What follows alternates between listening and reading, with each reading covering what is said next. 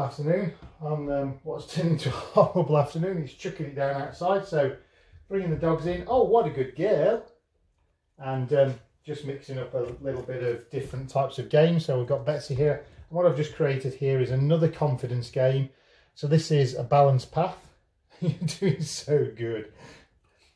And all I've got is a few objects. I've got, it's an old archery board, which I use as a back plate to teach a dog how to walk up a wall. So obviously I lean it up against the wall low level, so just resting on the skirting board, and I get them to put the back legs on it, and then it gradually angles up until actually the dog can put its rear legs and actually start to do almost a handstand. So they put their back legs and walk up the wall. So I'm just using that as an object. I've got a Fit Paws donut, which is a specific piece of doggy Fit Paws equipment for balance and strengthening muscles and lots of different things. The cardboard box from Noise Box, and then I've got a human balance board, and then a human sort of wobble board. So it's got little nodules on. I don't know if you can see it in the video, but there's little nodules on there, so it's a different surface. This has got like a grippy surface on, little nodules on here. So we've got different surfaces, different levels, different textures, objects that move. So the balance board moves, the wobble board moves.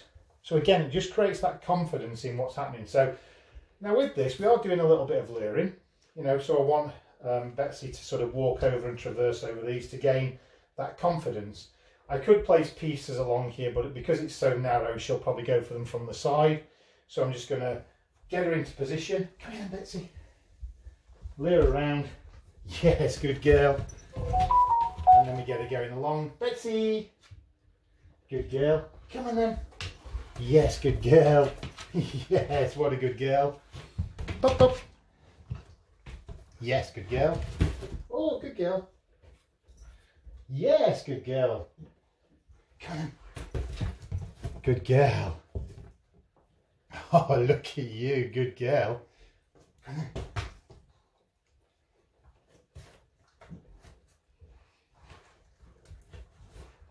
Good girl. Come on then. Betsy. Up, up, up. Yes. So now I'm getting her to follow the hand. Good girl. Yes, good girl. Yes, what a good girl.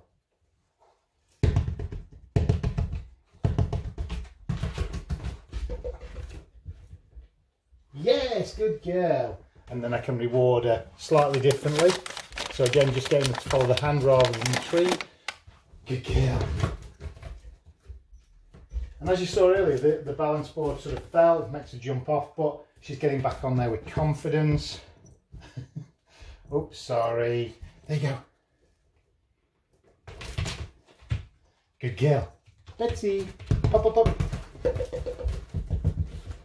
Yes, good girl. Come on. So you can see the box is sort of giving way, so it's bending. This is bouncing. Betsy! So you can see that she's on it, and I can start to wobble. Good girl. Yes, what a good girl. Pop up. Pop up. Yes, what a good girl. Yes, good girl. So we can make it wobble. Betsy. Up, up. Girl. Yes, what a good girl. So again, another one of a great sort of exercise game, just using ordinary objects. Now, I know not everyone's got these, but you know, you can use cardboard boxes, just things you've got lying around, pieces of wood, different textures, different surfaces. You could even put silver foil on the floor wrapped around some card. You know, so many different variations that you can do with just using your imagination a little bit and getting them clambering over stuff. Again, just simply building confidence. What a good girl. Yes. Whoa, sorry. What a good girl you are.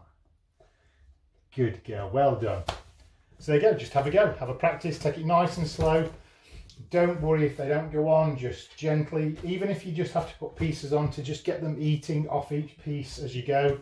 If it looks like it's too complicated, then lower it down. You know, start doing it like that.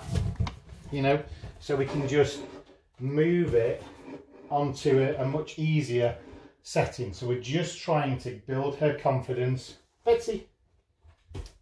Yes, good girl. Come on, this way. Good girl. So you don't have to make it complicated. If you find your dog struggling, rein it in, make it easier, make it more fun, let them enjoy it.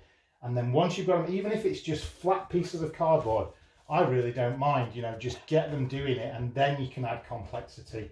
One of the things we do too soon with a lot of dogs is we add, good girl, we add control to it too early, and we add complexity too early. The more you can create fun in those first, 4 weeks of playing something, then the complexity isn't hard for them because they're enjoying the base game. Then you can add complexity, and then you can add control. Just don't get it in too soon because you could poison the game.